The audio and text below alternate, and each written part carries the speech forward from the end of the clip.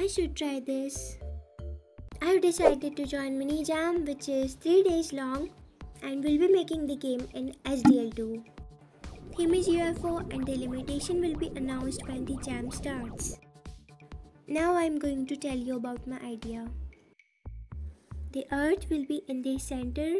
A UFO will revolve around it while dodging the lights coming from the Earth. Otherwise, humans will get to know about the UFO and destroy it.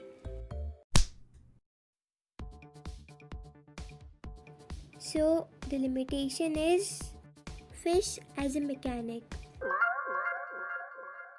As I want my game easy to develop, I'm going to follow my previous idea and the UFO will collect fishes. Okay, so what I did today is followed Coder Gopher's tutorial and set up SDL2 project in Sublime Text. And finally, I have this output window. Ugly. Your opinion doesn't matter. Now, I got other things to do. I got a life other than programming. So, that's all for today.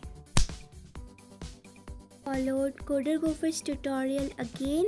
And now I can display sprite on the screen. Now I have to figure out how to make this ugly UFO revolve.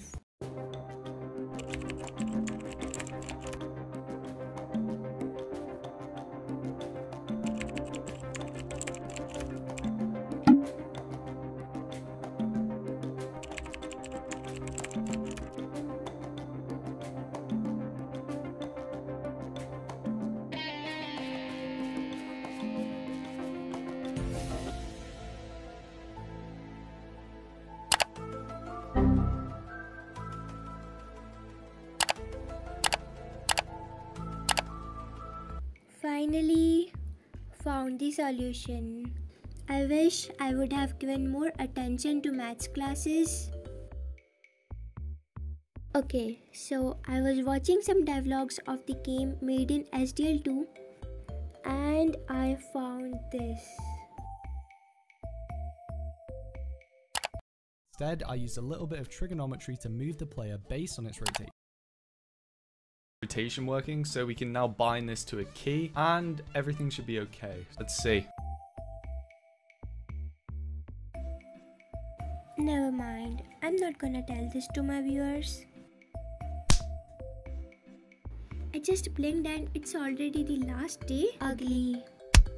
Okay, now I'm gonna make the art for motivating me to work on this. Now it's looking better. Maybe I should keep the earth rotating. It's 1:30 AM here and only 8 hours are left for the submission, and this is my game. To complete this, I have to learn multi-threading, make the game playable and make the user interface. I don't think it's possible right now. Therefore, I'm giving up and going to make the game in Godot. I slept after working on the game and woke up very late. Worked on user interface right after waking up, and this is how the game is looking now.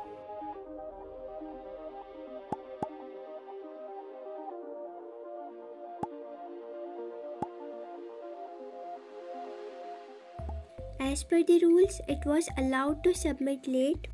Therefore, I messaged the host on Discord and submitted when he replied. You can download and play the game if you wish. I had enough time, but I was learning very slowly. Next time, I will not repeat this mistake and hopefully will make a game with SDL2.